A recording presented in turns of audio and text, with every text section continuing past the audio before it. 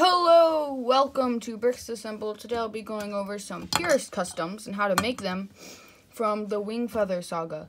If you don't know what that is, it's a pretty good book that I like, and I decided to make some customs from them. And I just decided to go ahead and do a Purist. I usually don't do Purist, but I decided to do it this one time. So, this is the Wing Feather family. I highly suggest the book. It's really good.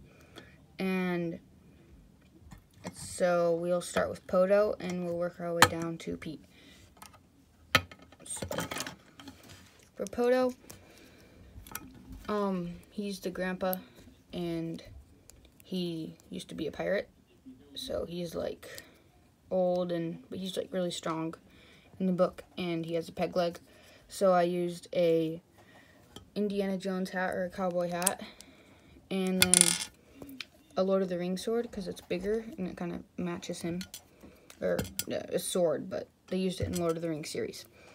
And then we have a Owen face, a mad one, or a happy one if he's happy, you know. I'm using the mad side. And then we just used a Santa beard, the Owen torso, and a peg leg, which I think matches how I imagine him when I read the book perfectly. I don't know about you, but that's what I used to make mine. And you can always make your own changes according to what pieces you have. Then we have Tink. I have this Batman face for him. You can use whatever face you think matches him the best, but I thought this smile really matched him, so I used it. Headband kind of blends in with his hair, which is just this type of hair.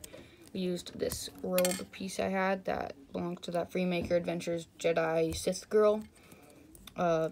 Quiver, some short legs, and a bow. Then we have Janner. I gave him a sword, but not a big one. I just gave him like a dwarf sword or a gladiator sword because he's supposed to be short. He's supposed to be like in between Poto and Tink. But I don't have one of the in-between legs, sadly, from the Harry Potter series. And if I did, I'd totally use those. So if you have anything like that, use those. I have a Jawa torso. This off-brand backpack I have, just give him a backpack, though. I think this off-brand custom backpack looks better, though. And then this rebel face and this swerved orange hair. For Lily, I have this face that I don't know who it belongs to, that I just own, and then like it has like a dirty side, which could like match her sometimes. And then I have this hair, this torso, I think it's from Ninjago, this little, whatever you call it, it's on the tip of my tongue, but this, and then just some short legs. And yeah, it's pretty simple. For Nia, their mom, we have, not Nia from Ninjago, I have this peasant hair, and then the rest is just a Ray. And then my favorite character, Pete the Sockman, or Arthur Wingfeather, we have him when he is not Pete the Sockman, but the Birdman. So, spoiler alert, real quick, wait, don't look. Spoiler alert if you haven't read the book yet.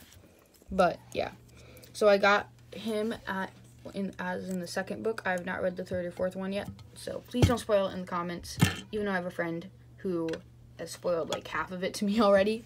But, I gave him this little back piece, and then the wings, these wings I got.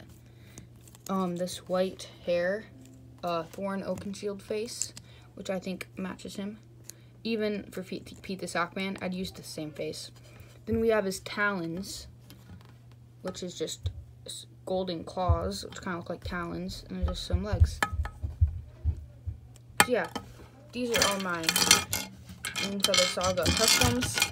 I think Poto and Arthur Wingfeather are my favorite looking ones, and then Tink close behind. So thanks for watching. Don't forget to like and subscribe, and go read the book. See you in the next video.